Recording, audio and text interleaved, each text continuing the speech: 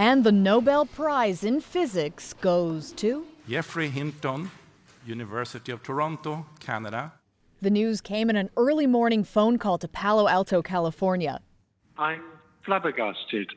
Geoffrey Hinton, also known as the Godfather of AI, winning the prestigious award alongside American scientist John Hopfield.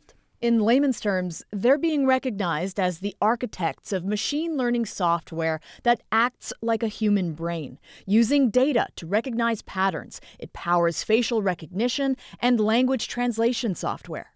I'm hoping AI will lead to tremendous benefits, to tremendous increases in productivity, and to a better life for everybody. I'm convinced that it will do that in healthcare.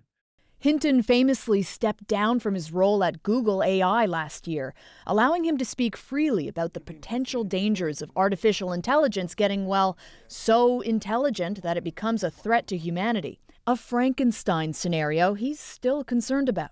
My worry is that it may also lead to bad things. And in particular, when we get things more intelligent than ourselves, no one really knows whether we're going to be able to control them. His call for arms actually has built a lot of initiatives here in Toronto, Canada, and the world that are thinking about how to have safe AI. That's inspired future innovators in the U of T classrooms where he used to teach. Some people call him the Godfather of AI, and I think it's a very valid term because he actually has trained a lot of the people that are now leaders in the field.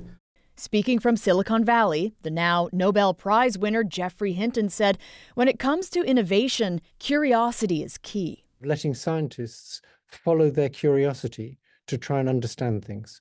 And Canada is quite good at that.